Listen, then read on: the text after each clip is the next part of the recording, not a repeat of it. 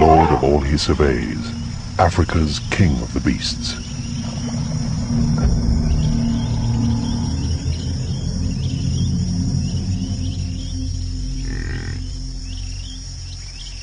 A study in strength, a supercharged hunting beast, the most symbolic ever, commanding beauty and steely-eyed power.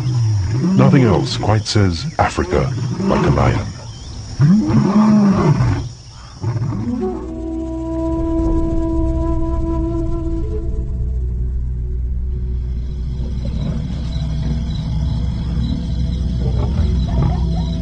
The lion has long been called king of the beasts, but there was a time when other animals disputed his right to rule. The antelope claimed they should, as they were swift as the wind. The elephant trumpeted his challenge, saying, "I am wisest and stronger than you. I can crush you underfoot." The baboon too demanded to be king. His agility and cunning gave him the right, he said.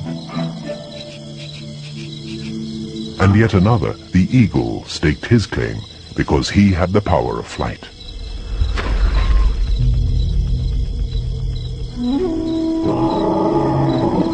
But the lion just prowled his kingdom, looking regal, ignoring their rebellious demand. And the antelope fled before him. The elephant became nervous and retreated. The baboon shot up the nearest tree. And the eagle soared far out of reach. None could challenge the lion's supremacy. He knew it was just words. Not one had the courage to be king.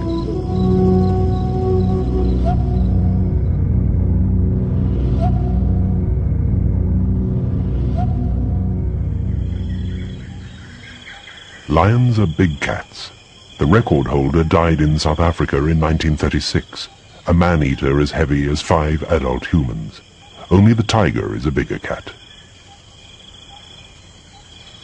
An average male is an impressive monarch, standing 1¼ meters at the shoulder, his weight perhaps that of 3 grown people. Lions see very well, and 6 times better than us at night. They look out from large golden eyes with binocular vision, good at calculating distance and separating prey from background. A lion's whiskers are very sensitive antennae, and the pattern of spots where they sprout is as unique to each cat as a human fingerprint.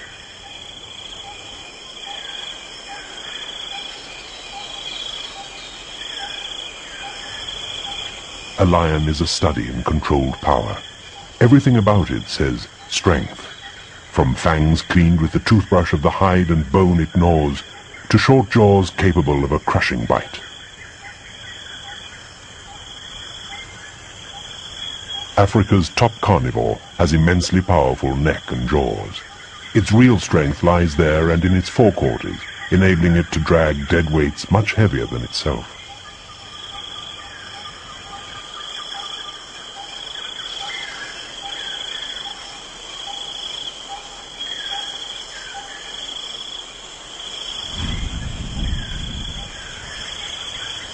Lions tuck their claws away in special pockets when they're not using them.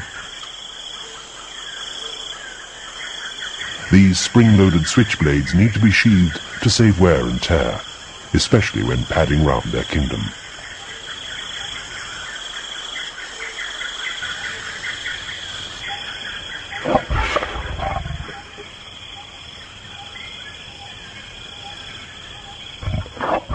Young cubs are spotty creatures. Spots fade gradually, but sometimes just a ghost of them remains. Their coloration helps hide them when they're young and small and vulnerable.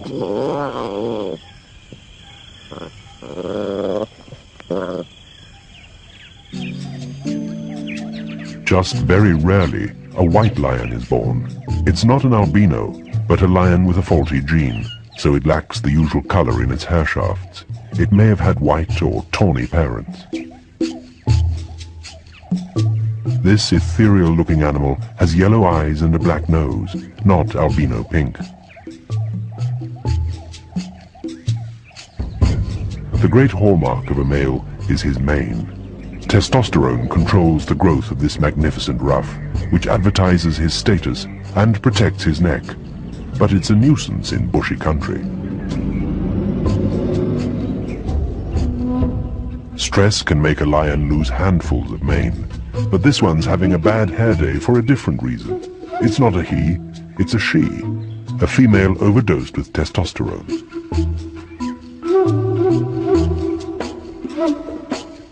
An odd girl out, very close to being an it, and not known to have mated. All lions, including India's few, belong to exactly the same species. There are no subspecies to this part of the cat family.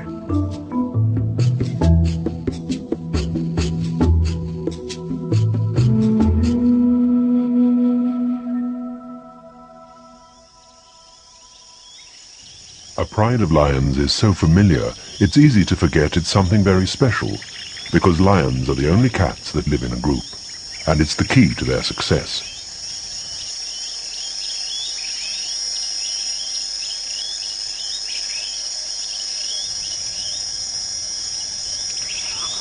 The pride is almost entirely a sisterhood of closely or distantly related females. The females are usually in a pride for life, but not males.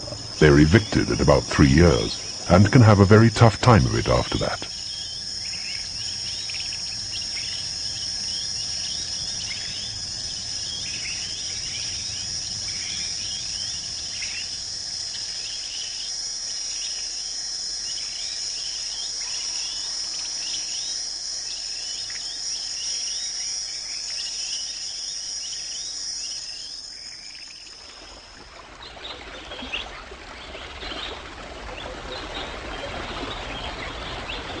The only full-grown males tolerated around the pride are the temporary reigning monarchs. They're in a closely bonded coalition, usually of 2 or 3. Any fewer than that, and they couldn't take over a pride to get access to the females and mate.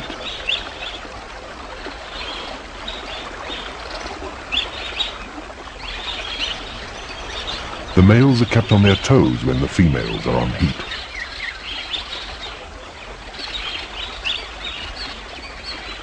Mating is their reward for providing an armed guard to protect females and cubs against other coalitions, who will kill cubs if they take over.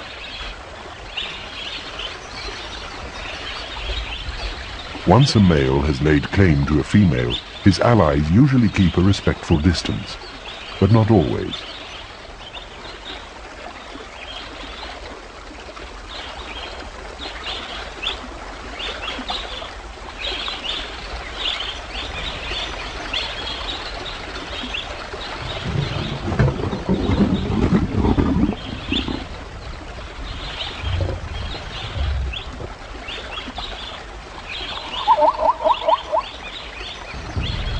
Sometimes a male coalition has territories which encompass those of several prides. This big male has one overlapping the border of Botswana and Namibia. He strides round it confidently, watching for rivals who might slip in and try to mate with the females under his protection.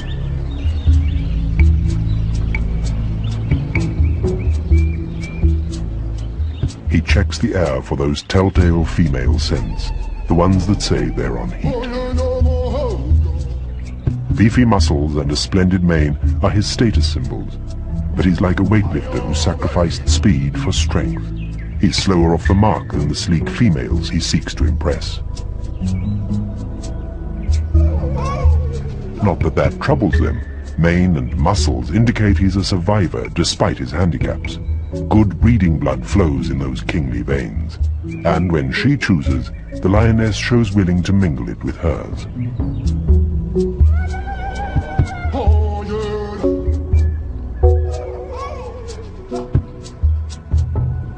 And the male dutifully picks up his cue.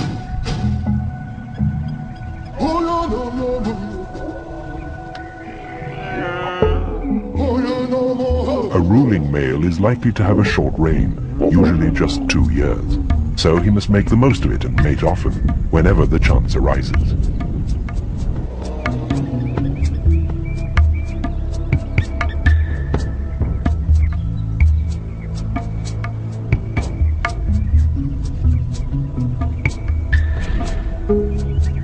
For about 6 days, he sticks to her like glue, and throughout the day, every 20 minutes or so between rests, they mate. The need to do so is a real slave driver.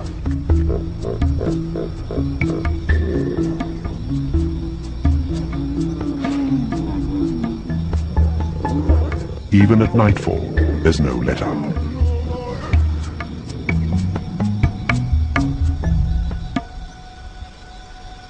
His sperm count probably drops to 0, not that he'd know. He won't quit until she's out of estrus and stops soliciting. There's no other way to try and make sure her cubs are his. A female is pregnant 3.5 months, longer than any other cat. As the safety of her newborn is paramount, she gives birth in hiding.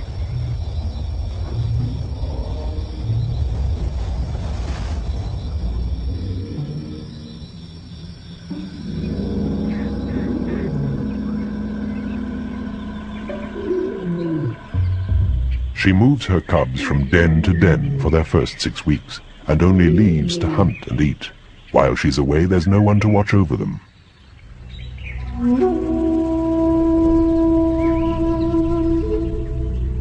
Her bundles of fluff are now old enough to join the pride, where there's not just Mum to keep an eye on them.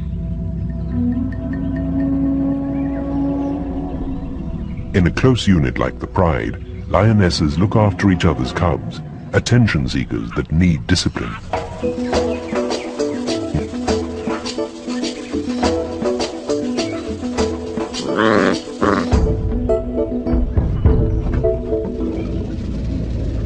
Even non-related females will put up with typical cheeky kittenish behavior, if it doesn't go too far.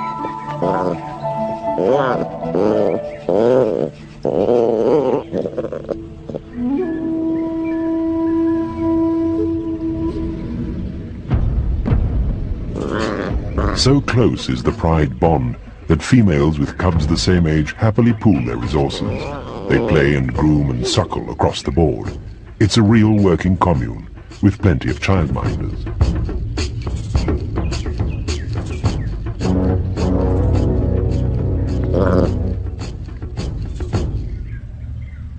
One of the first things a new male coalition does when it takes over is kill young cubs.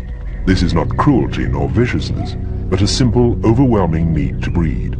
With no young to rear, the females will mate again. Both have the same drive to pass on their genes.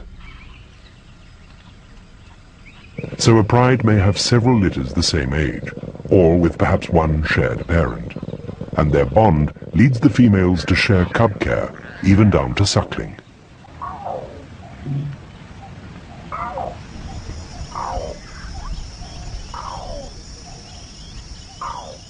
When it's about 3 months old, a cub starts having a crack at stalking.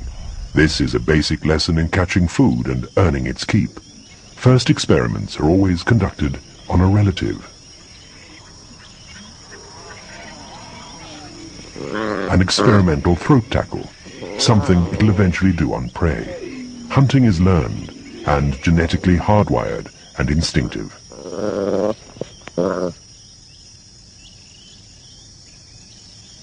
It's never too soon to find out why bark grows on trees, to keep a lion's claws sharp. But at this age, on a milk diet, toothpicks are unnecessary.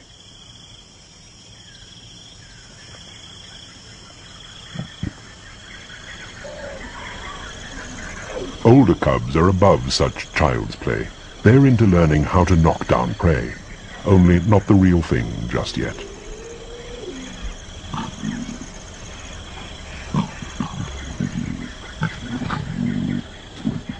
The older they get, the rougher they play. Claws are sheathed, but a playful swipe has substantial muscle behind it.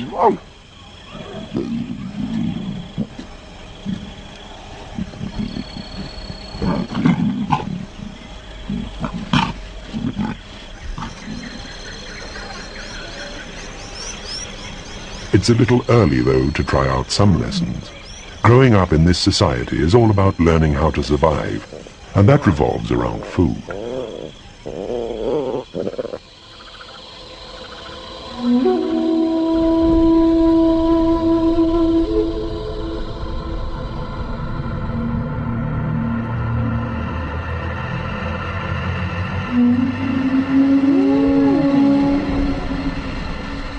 Lions can rarely eat in peace. The smell of death quickly attracts scavengers. A large kill provides plenty of scraps, which a black-backed jackal snatches, if it dares.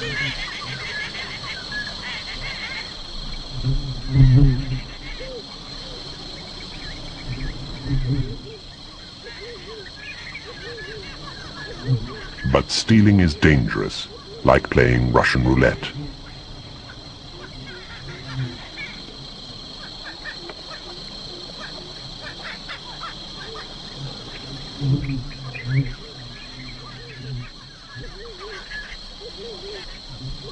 Scrounging off a big cat may be nerve-wracking, but it can be the way to survive, and jackals are very good at that.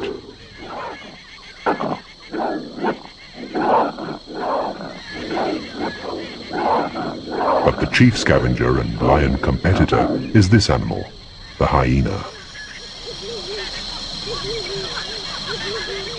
Though his stomach looks bursting, this big male is not going to give up his kill.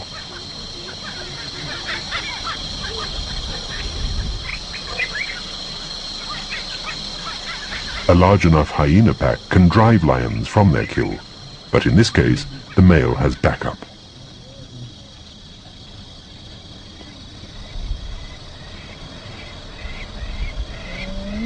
Hyenas and the rest must just sit it out.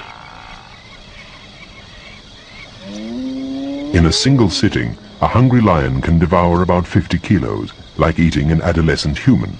Even weighed down like that, he still has energy to drag his kill.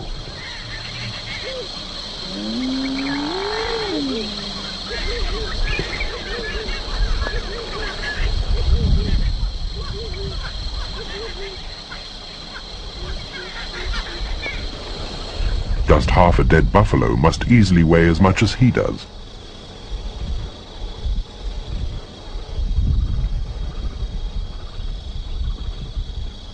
Just try stealing it now.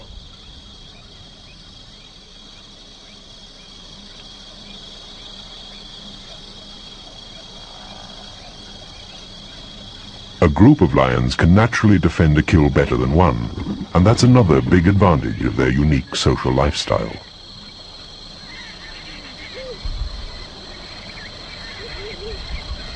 Lion and hyena are rivals with a deadly relationship, but this time the hyenas know they're beaten.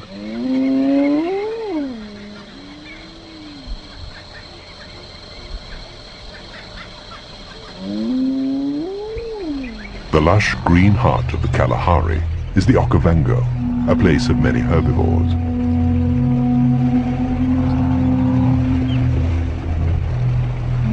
And their predators. Buffalo are extremely dangerous for a lion to attack, but in water they can be sitting ducks.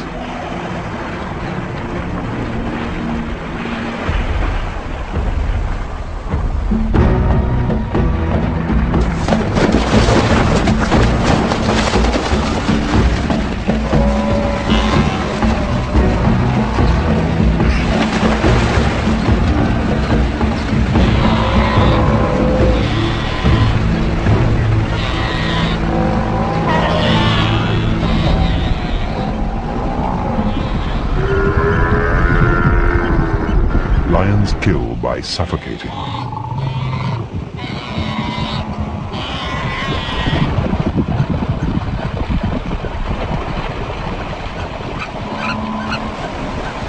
It can be a slow way to go.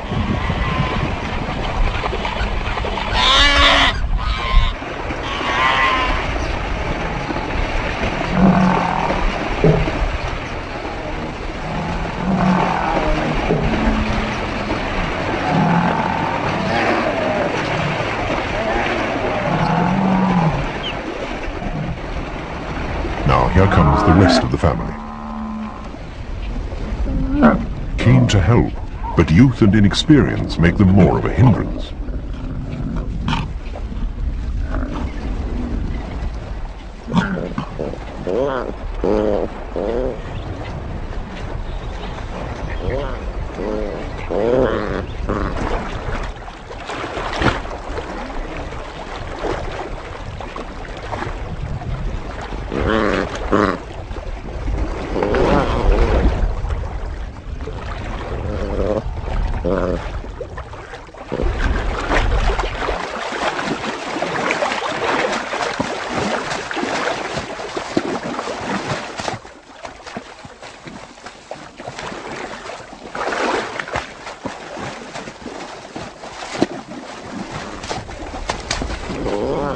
The lions won't eat the buffalo calf here. They'll drag it clear.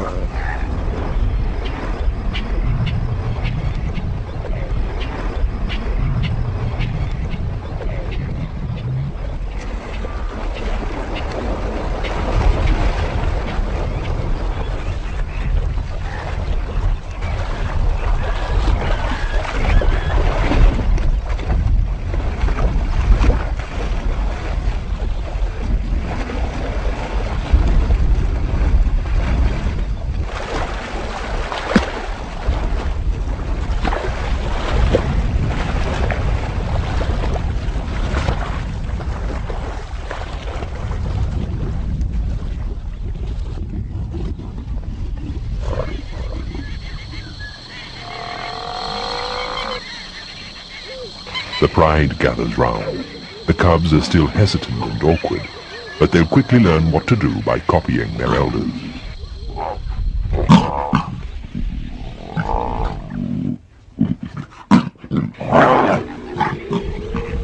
A buffalo is normally too big and dangerous for a lioness to tackle alone, but a calf separated from its mother was easy game.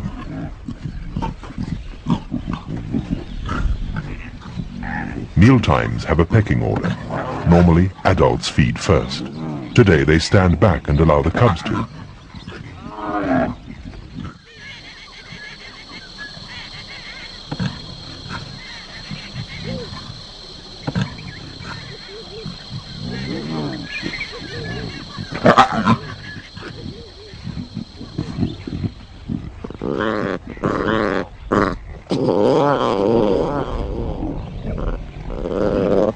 The cubs don't show the same good manners towards each other.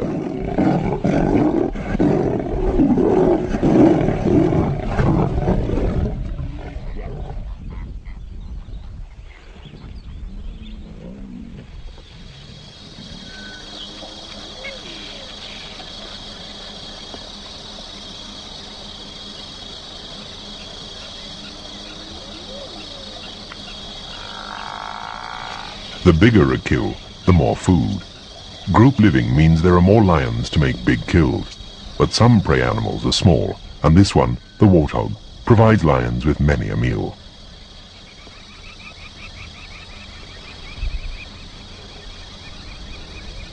Chief breadwinners for the pride are the females. They often use teamwork to hunt. A pincer tactic by two may cut off escape. Warthogs don't see very well, and they frequently trot right into a pride without even noticing, until it's too late.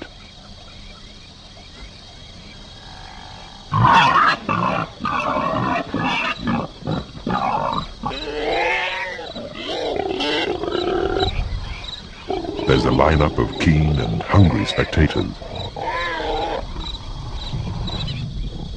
There won't be much to go round, but they all move in.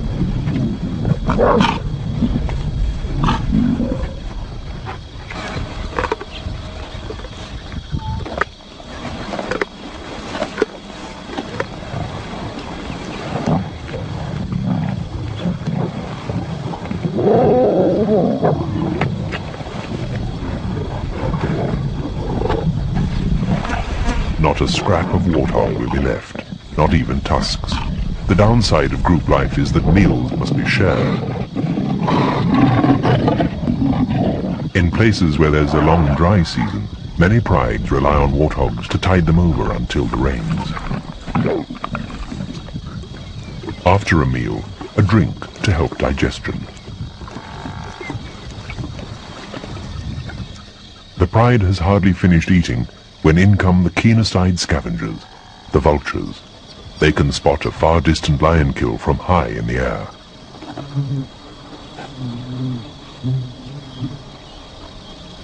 Some diners are still at it, but the vultures will head the food queue.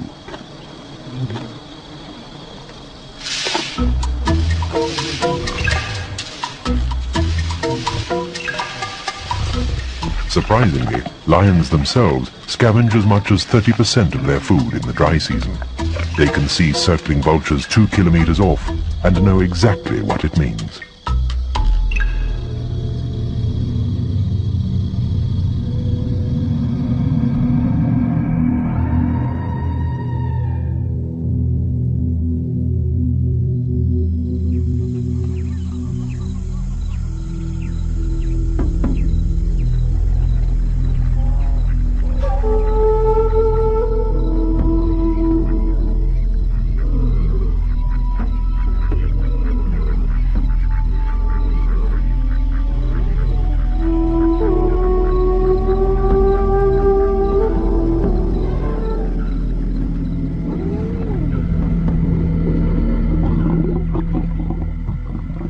lion's usual home is the savanna.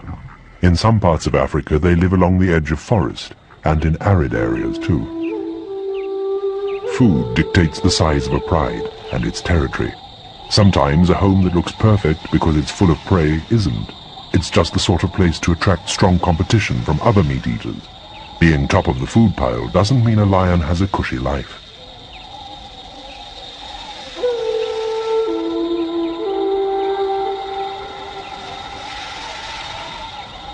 If prey is thin on the ground, a pride may need a territory bigger than Paris.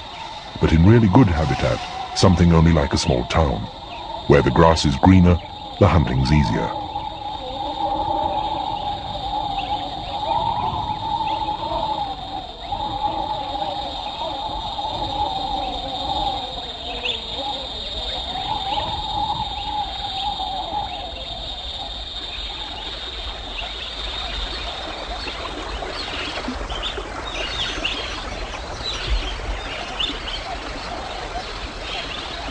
Running water can make a lion's life a lot more comfortable, and water in the dry season has the pull of a city's bright lights.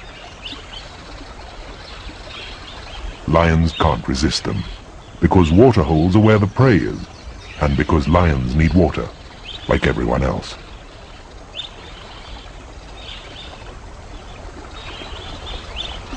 A big bull elephant is about the only animal able to lay down the law to a lion.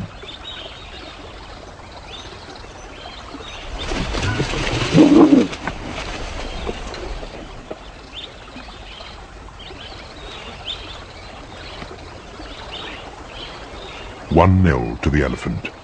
Conflict is a fact of life in the dry season, when everyone's after the same evaporating lifelines.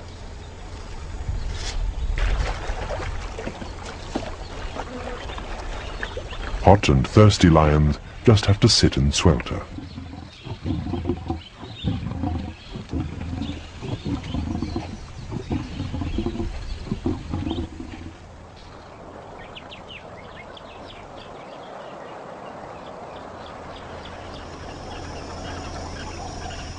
In Zimbabwe's Mana Pools region, prides have territories of over 200 square kilometers. It sounds a lot, but it isn't.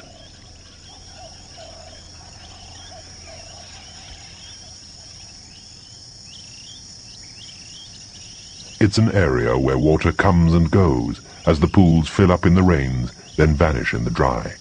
When it's wet and green, it's full of meat on the hoof. In Lionland, females hold the territories. It's where most were born and schooled in what to eat and where and when. And it's the female who usually leaps to the defense of her home, not the male. He'll only fight off other males, but she has her cubs to think of and needs to make sure other prides don't steal her prey.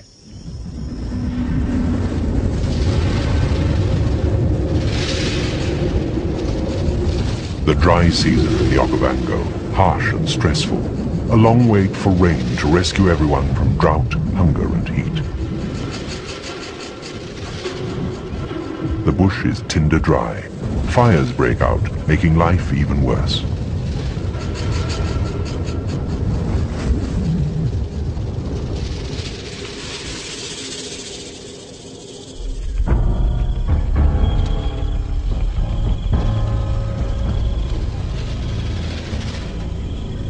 For most, it's a hard slog to find food and water in a landscape brittle with drought.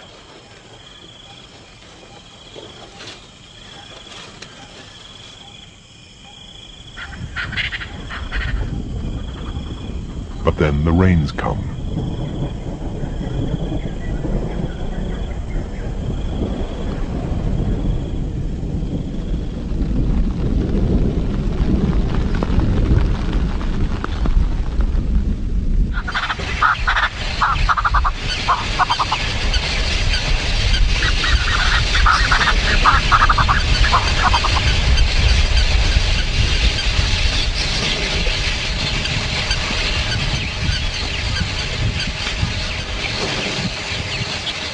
The lions are still doing what lions do best, relaxing. There's fresh blood around now, newborn herbivores.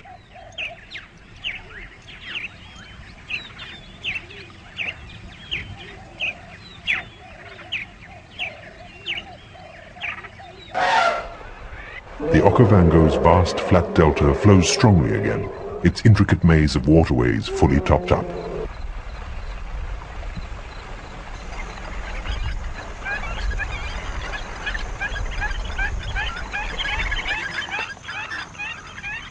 This rich, lush region is one of the very best homes Africa can offer a lion.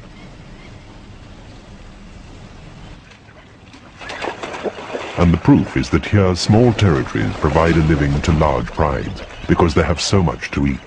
And this food dependency began a very long time ago.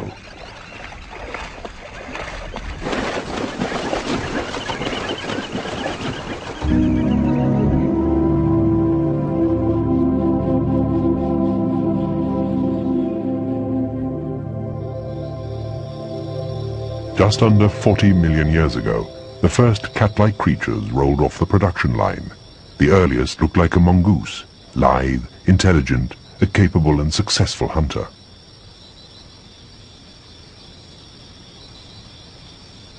This was a time of global cooling.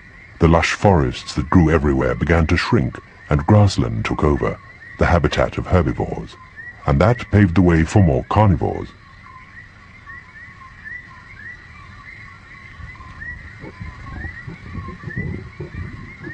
Pseudolyrus followed on from the mongoose-like first cat ancestor. It evolved in Africa and was as big as a leopard and as good a tree climber. Only 8 million years ago, the modern cat family, the Felidae, made their appearance. The first of these cats was no bigger than a domestic cat, but probably behaved like an African wildcat. This early species did well, fed by a population explosion of rats and mice. And from those first felids of 8 million years ago came all of today's wildcats, including lions.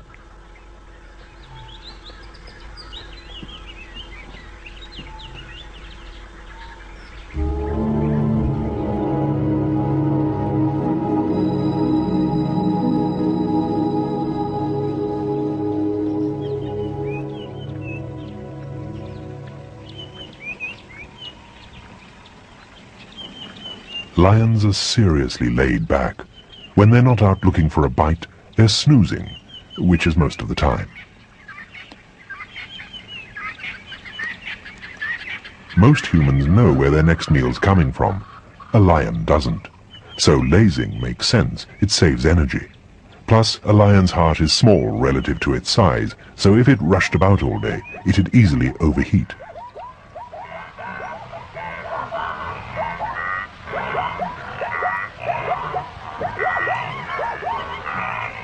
But when it's time to hunt, gone is all shred of indolence. A big, solid predator like a lion relies on sneaking close to prey before the surprise assault, especially important in a wide-open place like the Serengeti. Hunting strategy number 1, lie down and lull them into a false sense of security.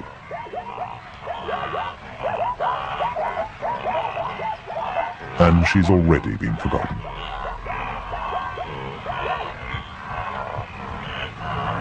Now she starts to stalk. First-class muscle control and an extremely supple, flexible spine enable her to move like this.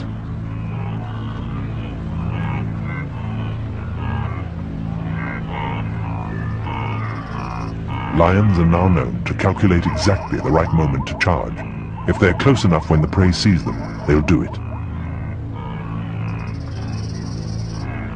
She should be close enough now, and she's still out of sight and out of mind.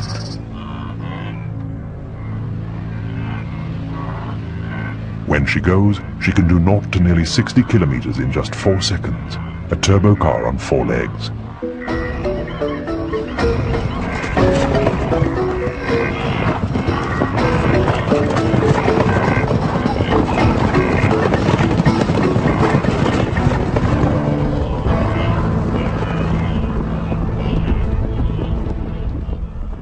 But something went wrong, and it often does. 4 out of 5 lion chasers fail.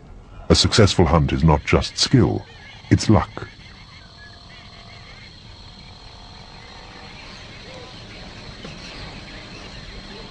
Lions usually walk in crocodile, mothers in front, cubs in the rear. They move little in the day. Dawn, dusk, and night are their active times when it's cooler, and keen night vision tilts the hunting odds in their favor. Often they follow herds of buffalo.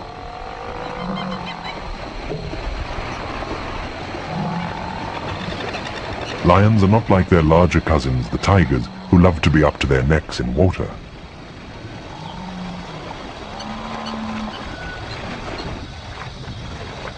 But in some parts of Africa, the reputedly water-shy lion swims regularly.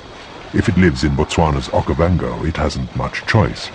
Getting wet is part of life if rivers run through its territory.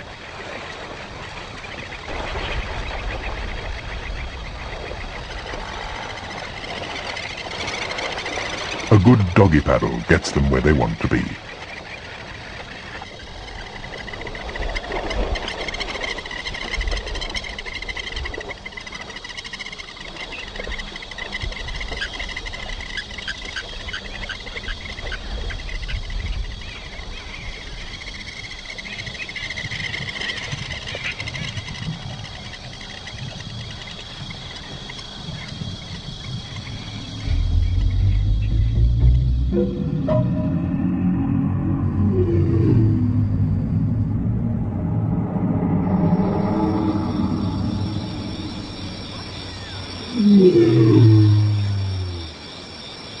The most chilling sound in all Africa, a lion's roar.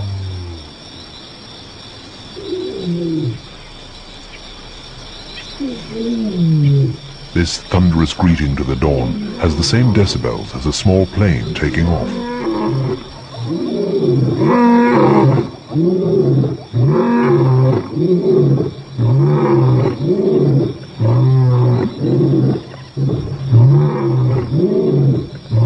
At night, in good conditions, a roar can carry nearly 4 kilometers.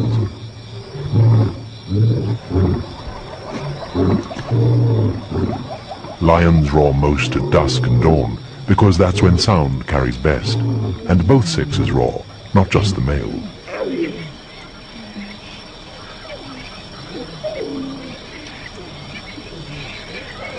A roar can be an invisible barbed wire fence to demarcate a territory and warn off intruders.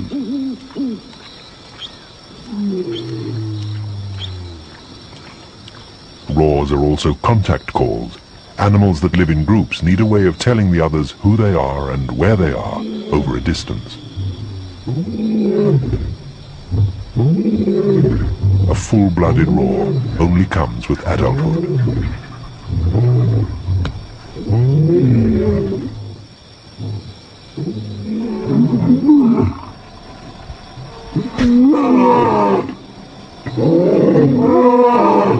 To make a warning more fearsome, lions often roar in chorus.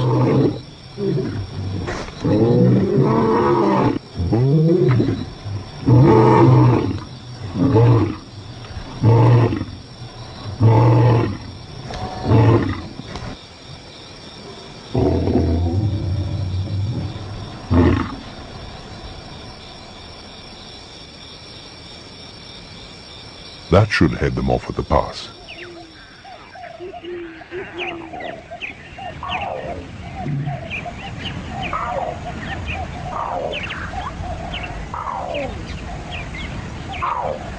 A cub's calls are hardly earth-shattering, like boys with voices breaking.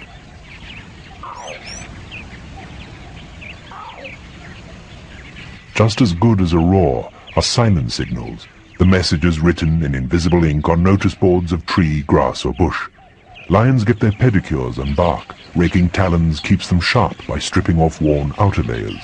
And scent glands between the toes may also paste up chemical messages.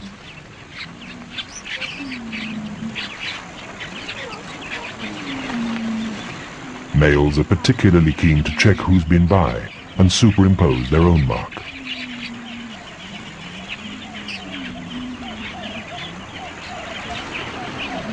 If you live in a group, it's a good idea to stay friends, and body talk's a fine way to do it. Close physical contact achieves the same end in lion society as in human.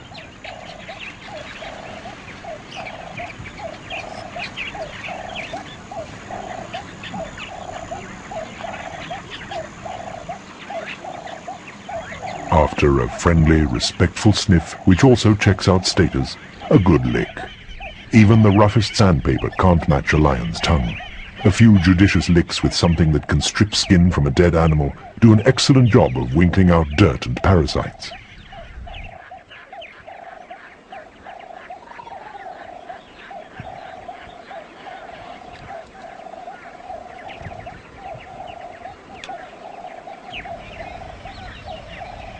And licking is part of the glue that binds the group.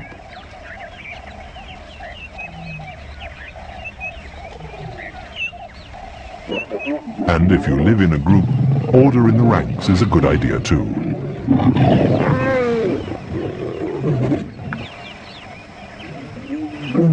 This female is irritated, but she bows to superior muscle power.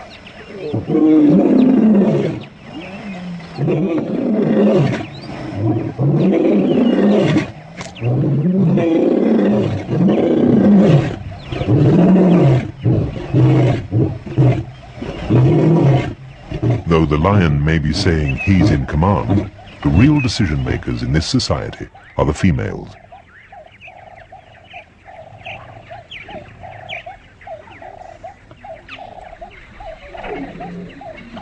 Young lions are great at body talk. Playtime is full of it, as the cubs learn what group life is all about, and train for a hunting profession.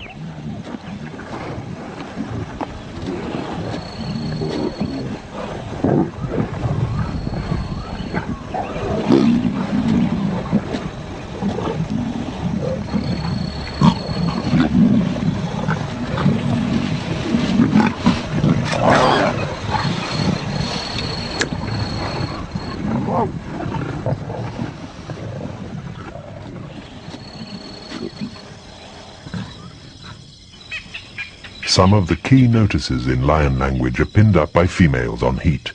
These are pungent invitations written in urine, which the pride's resident males read with great interest. A female litters her trail with them.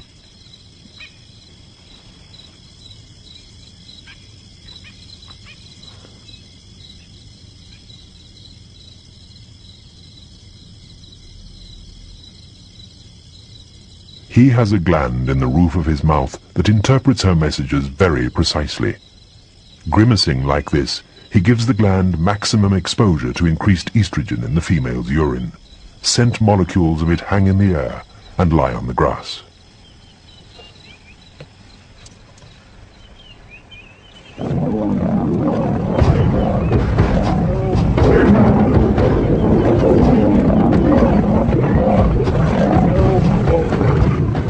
There's no mistaking what's said at mealtimes. This lioness knows she's not welcome.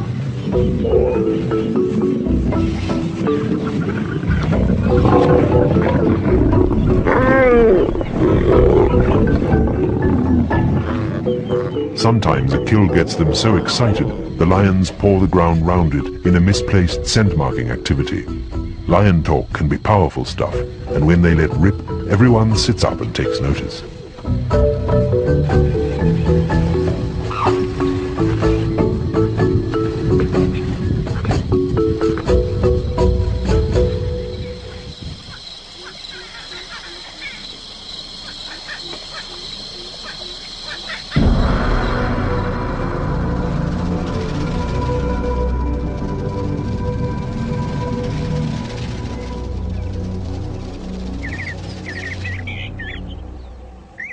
It might seem a breeze being Africa's top carnivore, and it is when they've killed and can't eat another thing.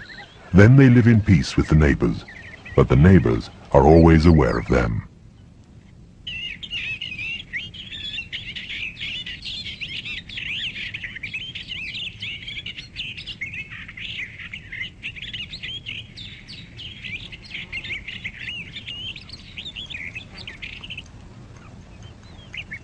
The bustard needn't fear. This lion's just taking a walk. A lion's prey can tell the difference between a lion lazing and a lion giving the menu a look over.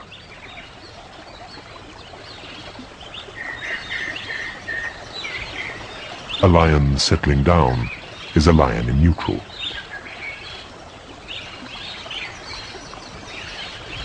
giraffe can drink without fear. No lion's going to jump it now it's midday and too hot to move. They're all sleeping it off.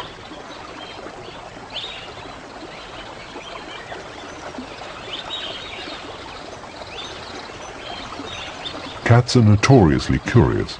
This stone on legs needs checking out.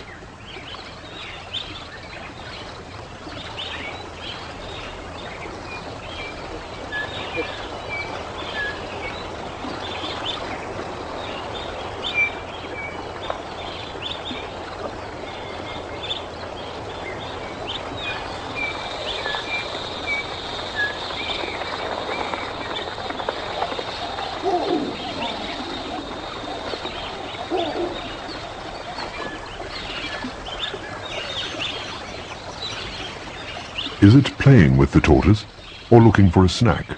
Could be either.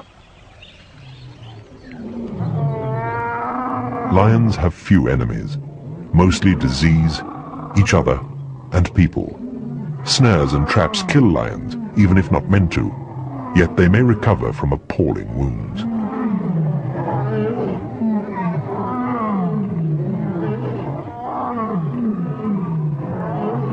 Lions and tigers are the cat world's only regular man-eaters, but usually they avoid people. Very wise in respect of East Africa's Maasai tribe, their ultimate test of manhood and bravery was to kill a lion, just with a spear. But this ancient rite of passage no longer exists. Since the 1970s, Kenya has protected its lions.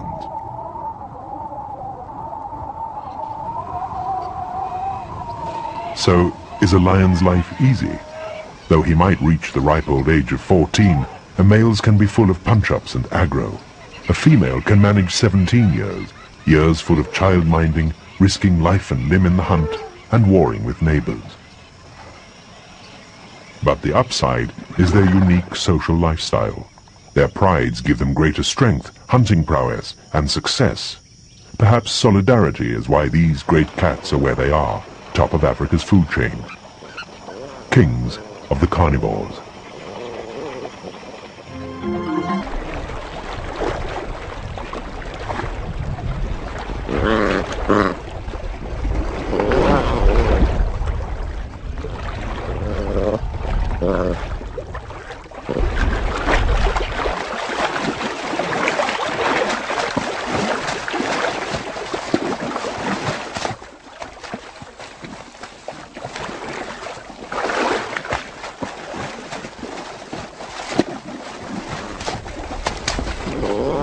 The lions won't eat the buffalo calf here. They'll drag it clear.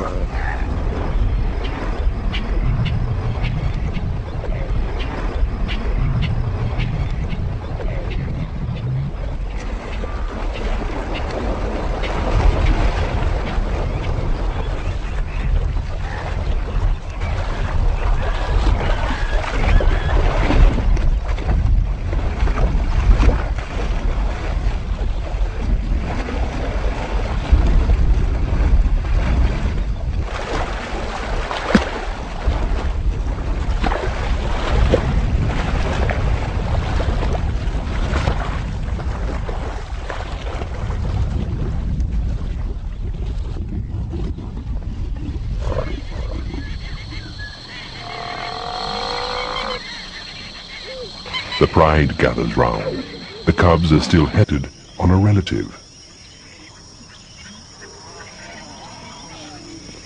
An experimental throat tackle, something it'll eventually do on prey. Hunting is learned and genetically hardwired and instinctive.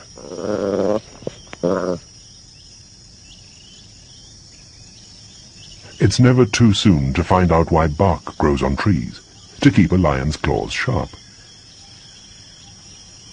But at this age, on a milk diet, toothpicks are unnecessary.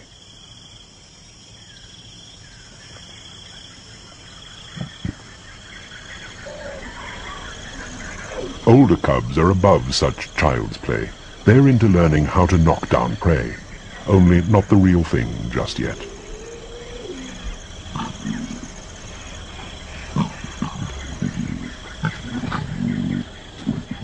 The older they get, the rougher they play. claws are sheathed, but a playful swipe has substantial muscle behind it.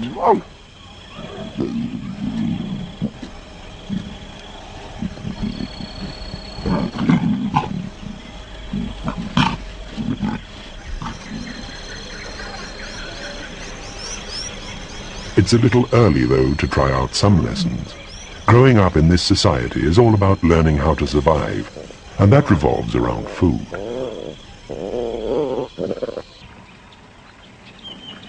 Lions are seriously laid back. When they're not out looking for a bite, they're snoozing, which is most of the time.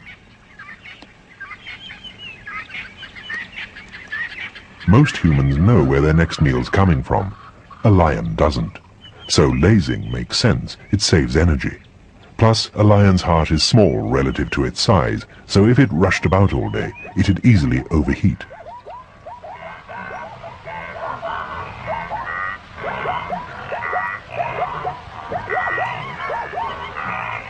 But when it's time to hunt, gone is all shred of indolence.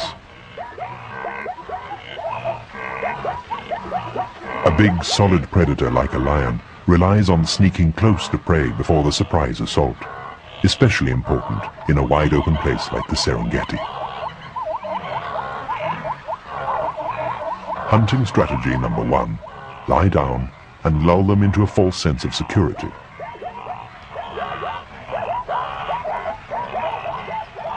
And she's already been forgotten.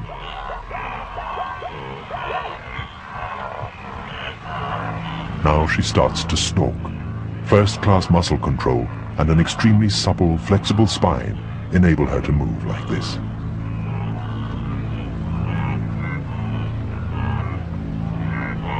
As a way, there's no one to watch over them.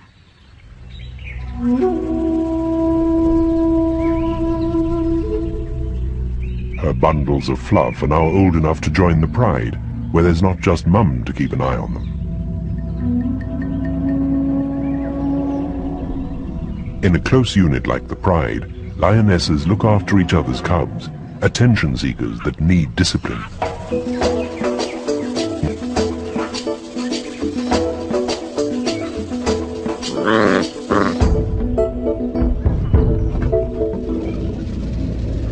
Even non-related females will put up with typical cheeky, kittenish behavior if it doesn't go too far.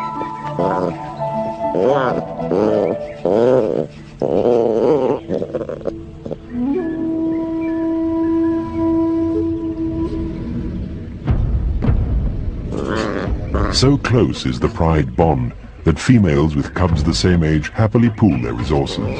They play and groom and suckle across the board. It's a real working commune, with plenty of childminders.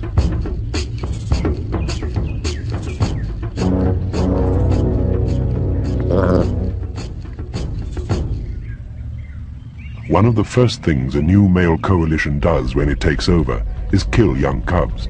This is not cruelty nor viciousness, but a simple, overwhelming need to breed, a drink to help digestion.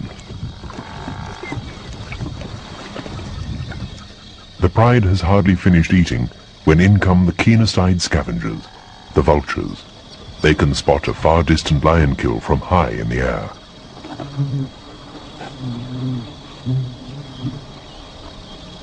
Some diners are still at it, but the vultures will head the food queue.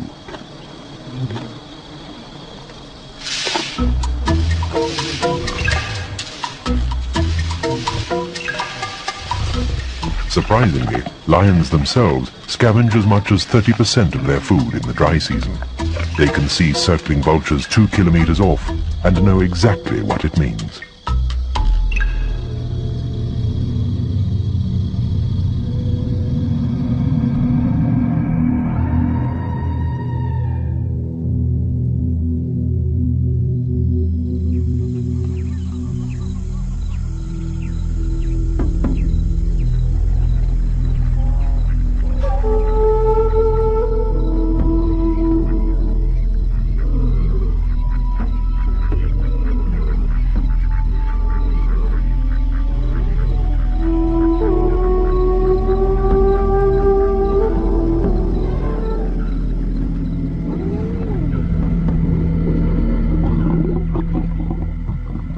across the board. It's a real working commune, with plenty of childminders.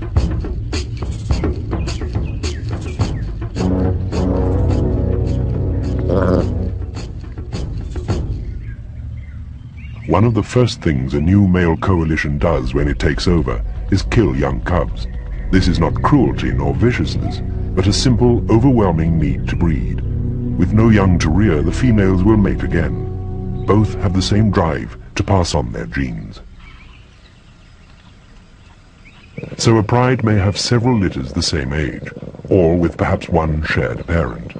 And their bond leads the females to share cub care, even down to suckling.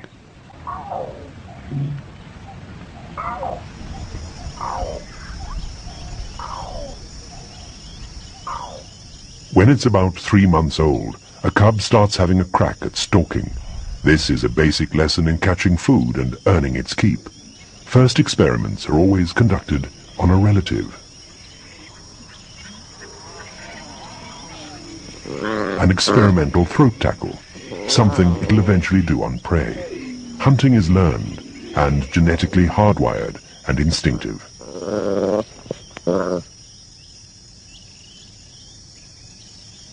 It's never too soon to find out why bark grows on trees, to keep a lion's claws sharp.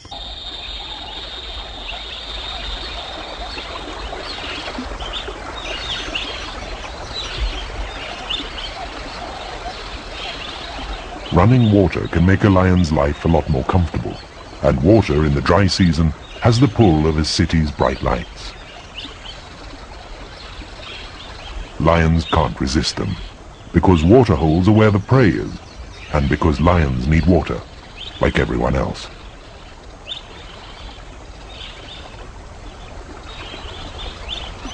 A big bull elephant is about the only animal able to lay down the law to a lion.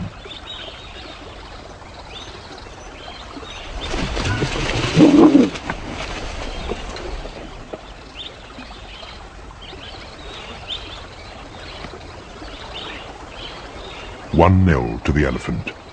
Conflict is a fact of life in the dry season, when everyone's after the same evaporating lifelines.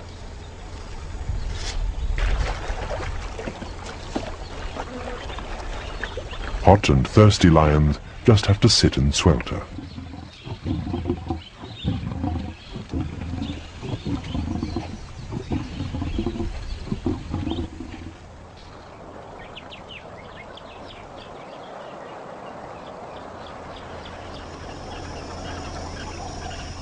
In Zimbabwe's Mana... Now here comes the rest of the family.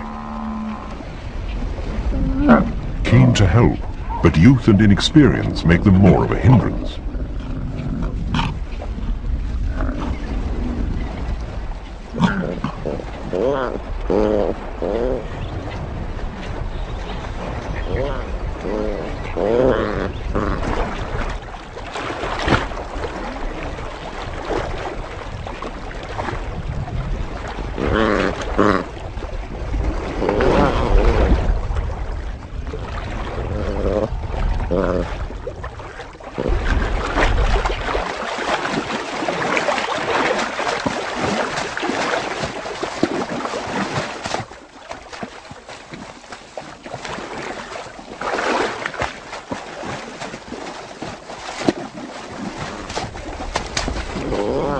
The lions won't eat the buffalo calf here. They'll drag it clear.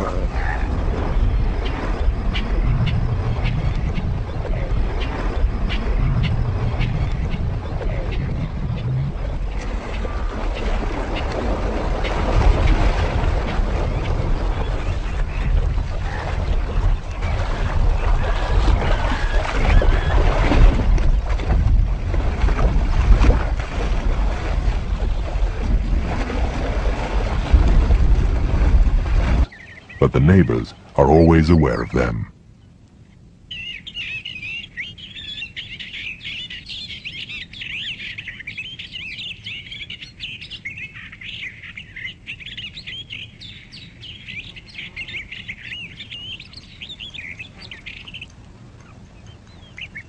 The bustard needn't fear. This lion's just taking a walk. A lion's prey can tell the difference between a lion lazing and a lion giving the menu a look over.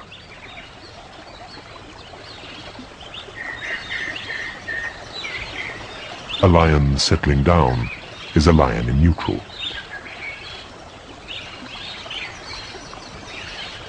A giraffe can drink without fear. No lion's going to jump it now it's midday and too hot to move. They're all sleeping it off.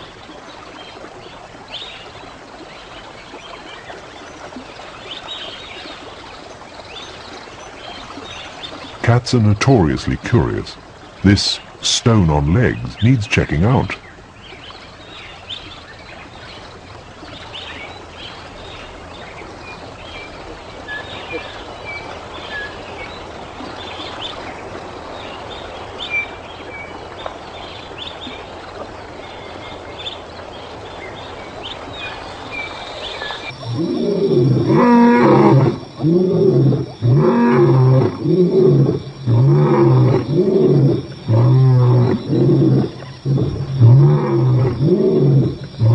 At night, in good conditions, a roar can carry nearly 4 kilometers.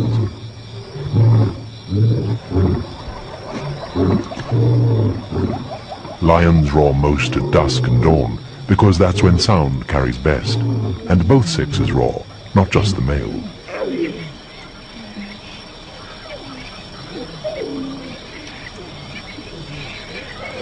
A roar can be an invisible barbed wire fence to demarcate a territory and warn off intruders.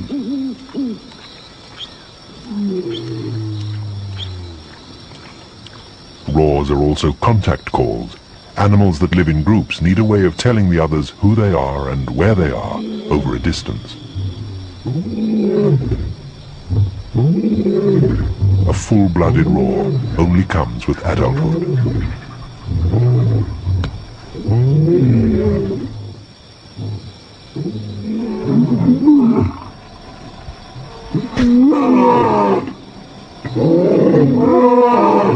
To make a warning more fearsome, lions often roar in chorus.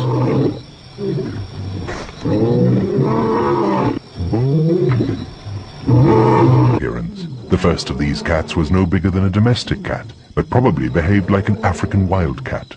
This early species did well, fed by a population explosion of rats and mice. And from those first felids of 8 million years ago came all of today's wildcats, including lions.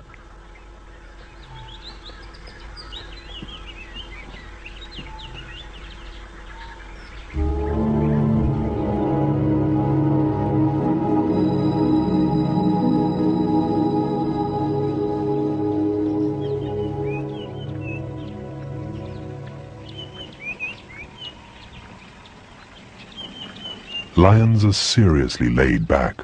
When they're not out looking for a bite, they're snoozing, which is most of the time.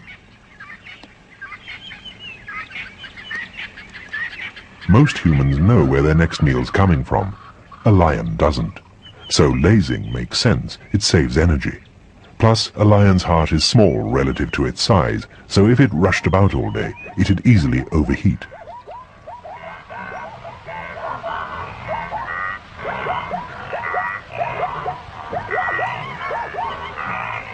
But when it's time to hunt, gone is all shred of indolence. A big, solid predator like a lion relies on sneaking close. The pride gathers round. The cubs are still hesitant and awkward, but they'll quickly learn what to do by copying their elders.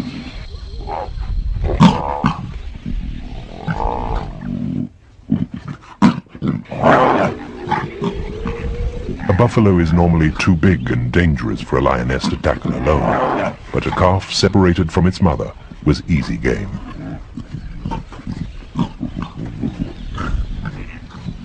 Mealtimes have a pecking order. Normally, adults feed first. Today they stand back and allow the cubs to.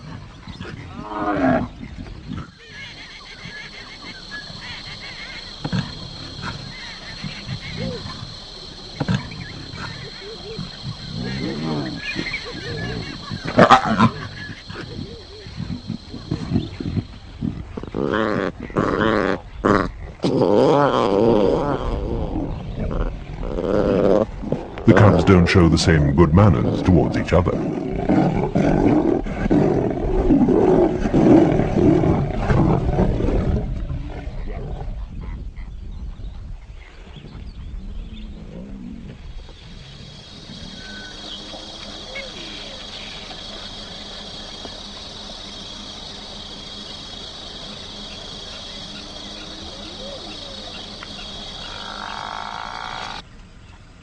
So a pride may have several litters the same age, or with perhaps one shared parent, and their bond leads the females to share cub care, even down to suckling.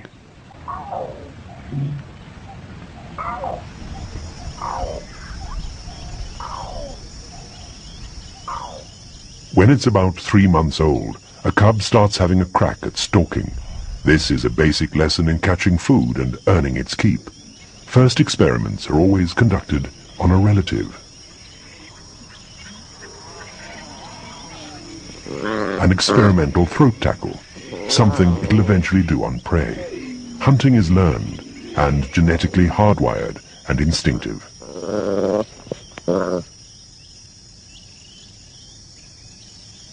It's never too soon to find out why bark grows on trees, to keep a lion's claws sharp. But at this age, on a milk diet, toothpicks are unnecessary.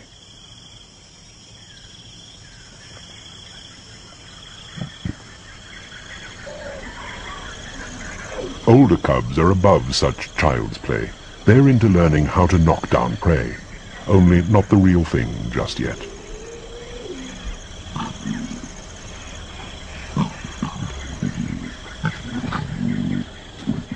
The older they get, the rougher they play.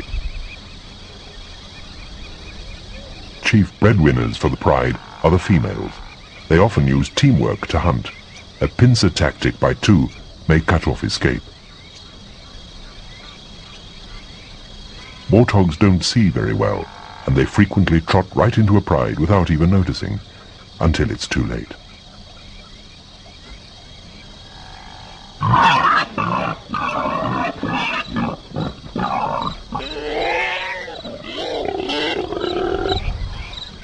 There's a lineup of keen and hungry spectators. There won't be much to go round, but they all move in.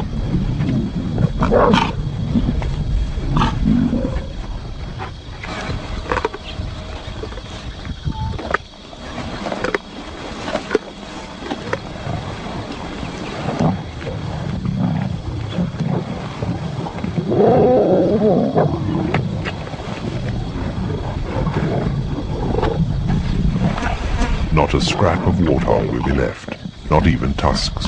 The downside of group life is that meals must be shared. In places where there's a long dry season, many prides rely on warthogs to tide them over until the rains. After a meal, a drink to help